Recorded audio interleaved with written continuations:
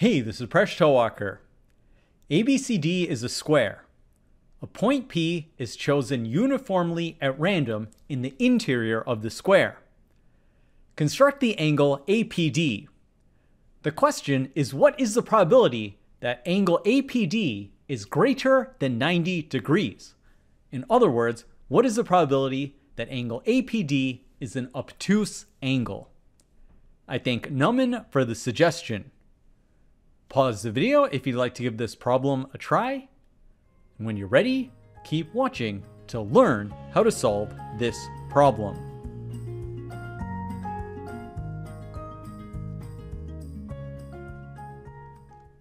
I will first present a geometric trick to solve the problem, and then I will illustrate the solution using coordinate geometry.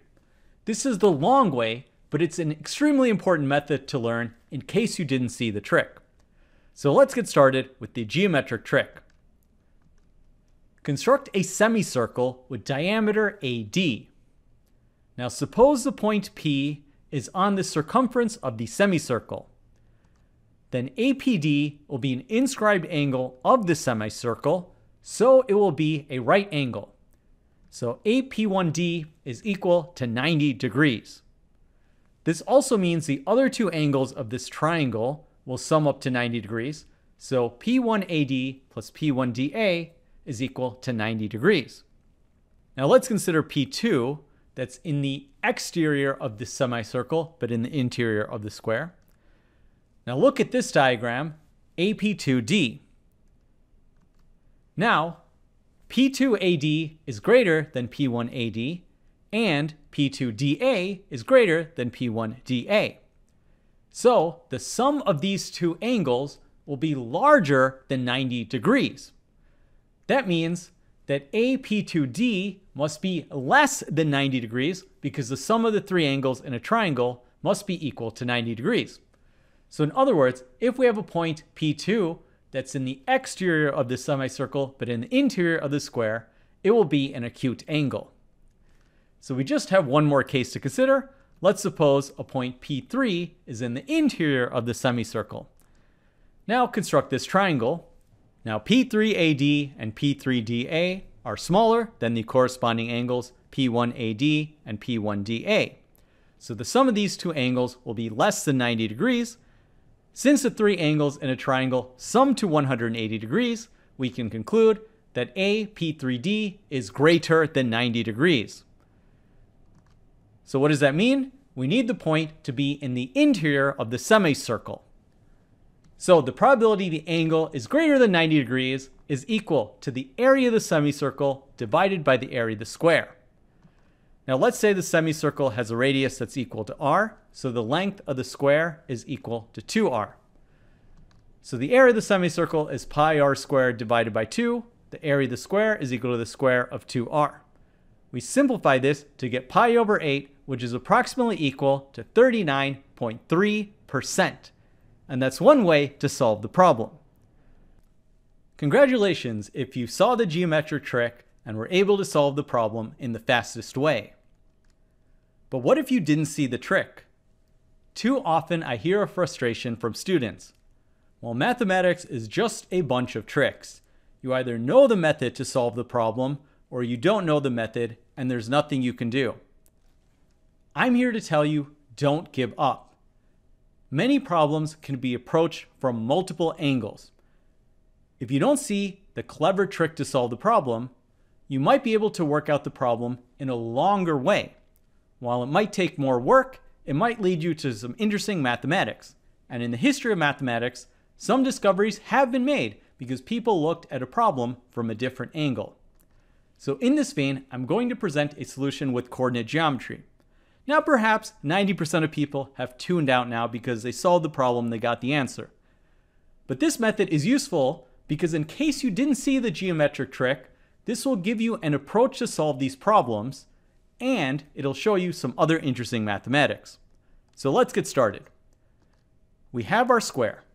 So let's set up a coordinate system where side AD is on the x-axis and side AB is on the y-axis. Let's say the square has a side length equal to 1, so that point D is at 1, 0. We have a point P in the interior, and we'll label this as x comma y. So we construct the triangle APD. By Al-Kashi's law of cosines, the square of the length of AD is equal to the square of the length of AP plus the square of the length of PD minus 2 times the length of AP times the length of PD times the cosine of the angle APD. We can rearrange this to solve for the cosine of the angle, and then we have the square of AP plus the square of PD minus the square of AD all over 2 times the length of AP times the length of PD. Now, if the angle is between 0 degrees and 90 degrees, the cosine of the angle will be positive. If the angle is exactly equal to 90 degrees, the cosine of the angle will be equal to 0. And if we have an obtuse angle between 90 degrees and 180 degrees, the cosine of the angle will be less than 0. So let's look at this formula, and we want to figure out the sign, whether the cosine of the angle is a positive, negative, or equal to 0. Now in the denominator, we have 2 times the length of AP times the length of PD. So this will be some positive number, greater than 0. So this won't affect the sign of the cosine of the angle. We know this is greater than 0, so we can just focus on the numerator.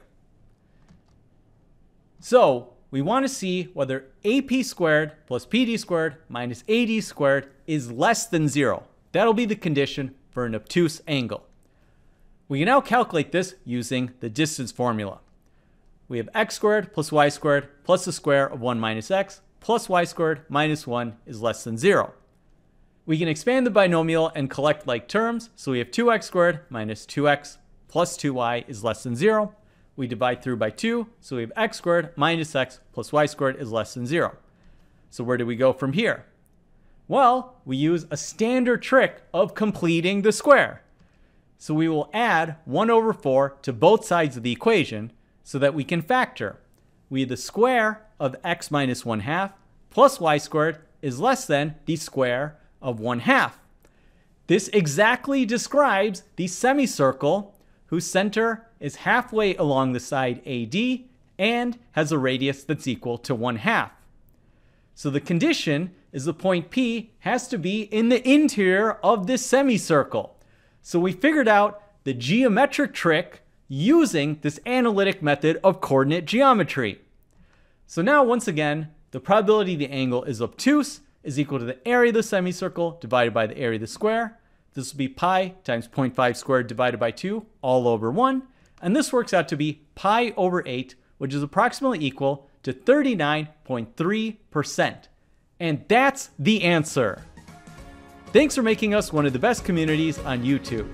See you next episode of Mind Your Decisions, where we solve the world's problems, one video at a time.